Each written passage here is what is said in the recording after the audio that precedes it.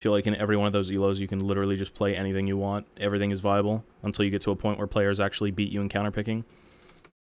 That's when low elo is gone.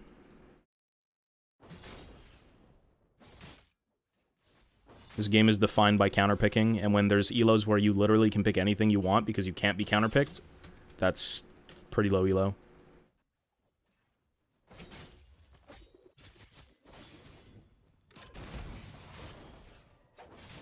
Why would you walk up?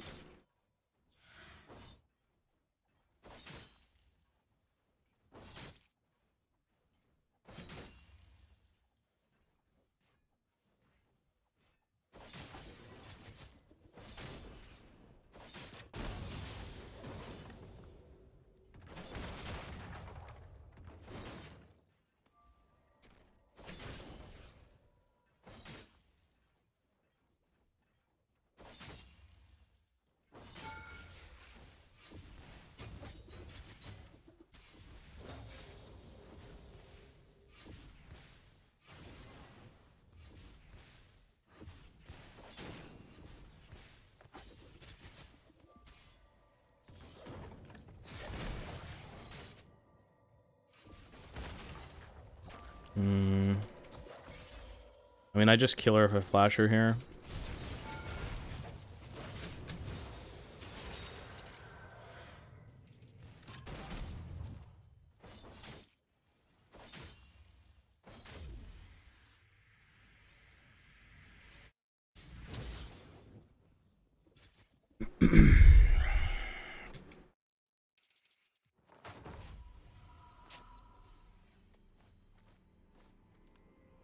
Bad player.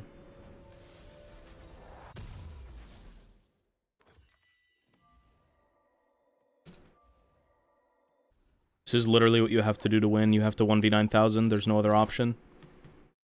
You have to consistently kill your laners and take leads that most people don't bother taking. You can't play 50-50 in low elo, or any elo for that matter. If you're not playing an aggressive champ or a champion who can't roam, you're useless. You don't do anything. You can't play scaling champs unless you're playing Nasus, who can actually 1v9,000 for doing nothing. Nasus pretty much just beats everybody in the game by pressing Q.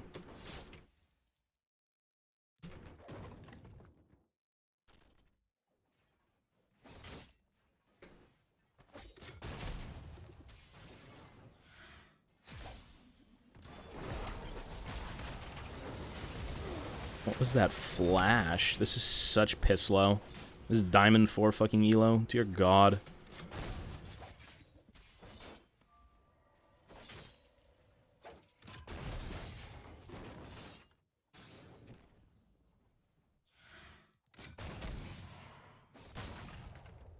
I wonder why he's trying to contest me. Like, why are you walking up?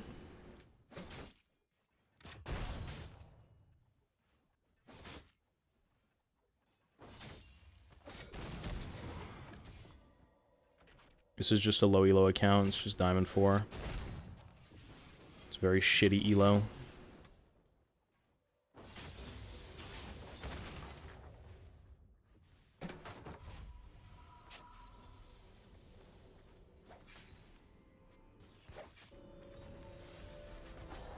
You gotta get boots. So I feel like Swifties is actually the best boots on GP. At least for GP mid. High base move speed is too important on a champion who has no mobility. I say sacrifice the 20% and just go for a Ceridia's Grudge. With Duskblade, it's super good. It's just, you have to be more proactive.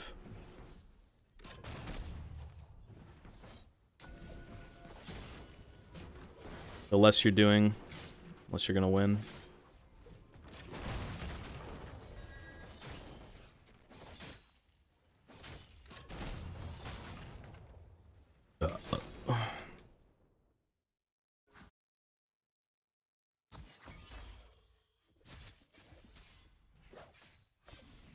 Just trying a new build out. Ceridia's is pretty strong. It's like the old school 50-50 GP build. It's a bunch of crit and a bunch of flat pen. With percent pen. That's just the build I'm doing right now. It's better than the full crit build only because there's no... It's not hardcore RNG like the crit build is. Flat pen right now is just too good because the games are over so quickly and you have to take leads that you normally just wouldn't be taking in other seasons.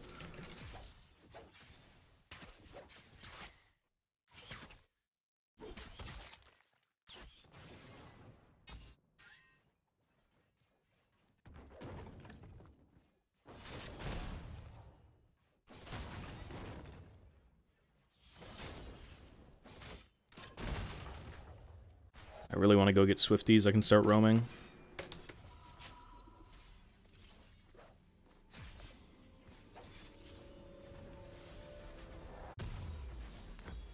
I mean, all you have to do is... When I gave a fuck about climbing, I took a billion notes. I opened up a notepad and literally just eyeballed everything I had written down. I don't do that anymore because I don't care to. But if I was serious about climbing again, I'd open up my notepad, redo it, and just basically have a game plan every match.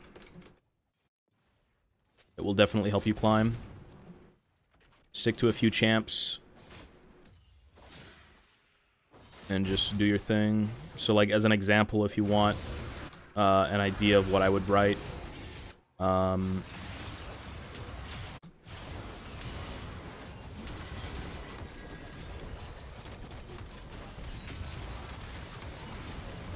my god, what am I doing, bro?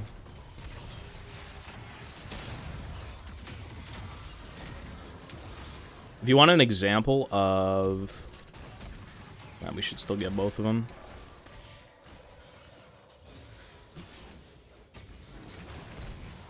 If you want an example of what I would do, so for Twisted Fate, one of the biggest things was understanding demats and priority, and also rotating for crab. So obviously, knowing crab spawn 315, dematting the 4th wave and immediately trying to shove out 4 waves, and then rotating to the side of the jungle is like the most important early game thing on TF. That's something I had written down and just abided by pretty much every game. It's something I've known for a while, but it's about basically just doing it every match you get into. Get prio. 3rd wave, get prio. 4th wave, get prio, and then immediately rotate. Do everything you can to push out 3rd and 4th wave. And then go contest crab immediately. So that was like one minor thing, but it did help. And the only way to get better is to actually actively have these things happen in each game.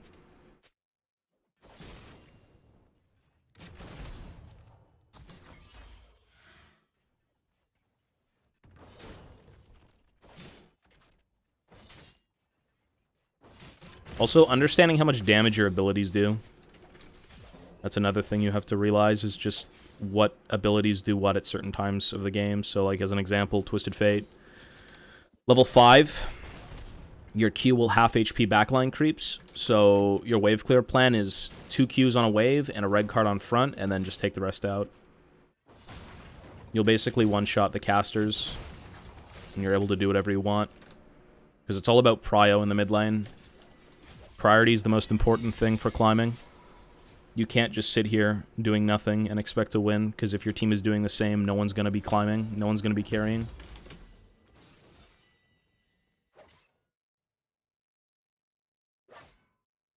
Didn't really take any notes for GP, it was more of like certain warding patterns. I think that's really just what it comes down to. When you're playing an aggressive champ like Gangplank who wants to win lane, you need to understand how to ward properly and where to ward. You have to track the jungle really fucking hard.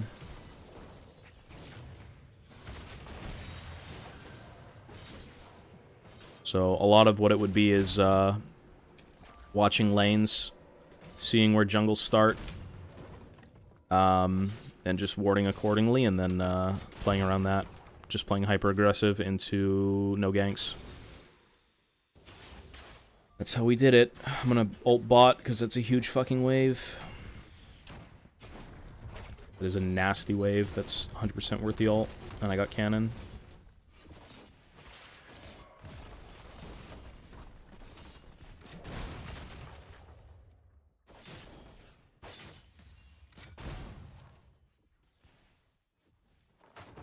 You go fire at will, raise morale, Death's Daughter. Death's Daughter is useless. It's been dead since, like, what, Season 5 or something? It's a dead fucking rune. Or not rune, it's a dead upgrade. Doesn't do anything for you.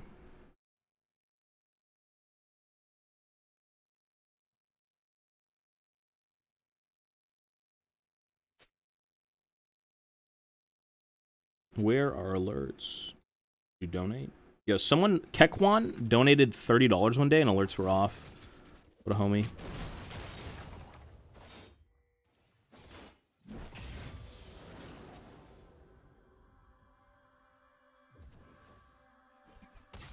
If minions die around you, you'll get EXP. By the way, the most important thing in the game are minions, just saying. Remember that. Minions and roaming and plates are the most important thing for winning. Not champion kills. Champion kills are just like the cherry on top. They're not something you ever get, but when you do, it's like, pretty fucking good.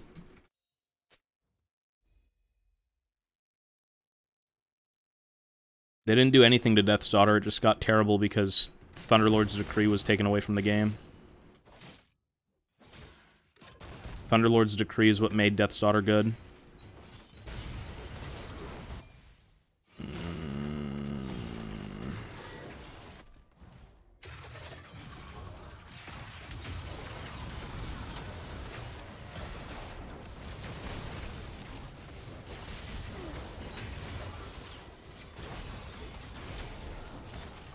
Gotta love Silas face tanking 5 people and living. Champ is so fucking unbalanced.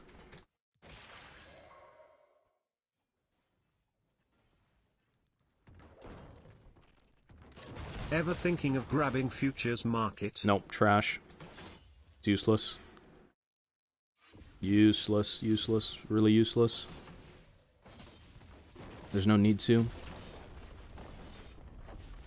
You're a champion who makes money. If you're even, you're winning. If you're winning, you're double winning. If you're losing, you're still potentially even. When you take futures market, you spend too much gold on items that basically make your passive kind of not useful. The only thing I can think about is maybe getting an early Sheen and then trying to dominate lane that way. I don't think it's overall good, though, for mid lane.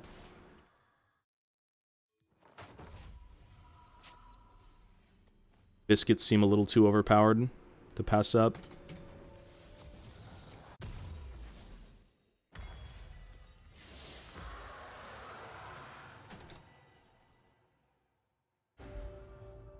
Futures market is not free gold, though, because you spend gold to get gold. Or you spend gold, you get items, but you lose gold. You lose more gold than you would. It's just understanding power spikes of what futures market's good for. The only thing I can think about is the early game Sheen.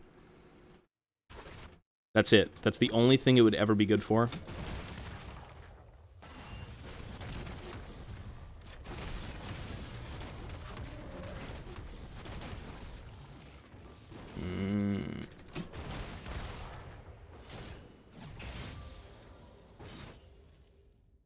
Biscuits are getting nerfed, but the nerf doesn't matter. It's not a nerf that actually affects them. They're changing the gold when you sell it to like 5 instead of 30, so it really doesn't matter.